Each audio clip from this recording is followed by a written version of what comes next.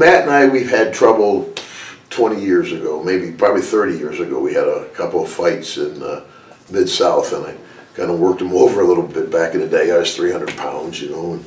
But the way it was, we were in an independent show. Things kind of boiled over. Matt and I had trouble in the ring.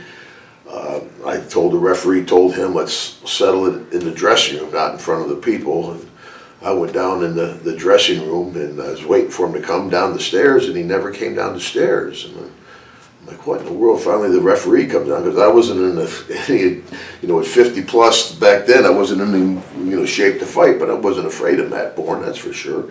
And he never came downstairs, never came. Finally, the referee comes down. He said, hey, he went from the ring out the fire exit and in his car. He had already taken his bag, all his pictures and everything, and put in his car. So it looked like he was going to try to ambush me in the ring.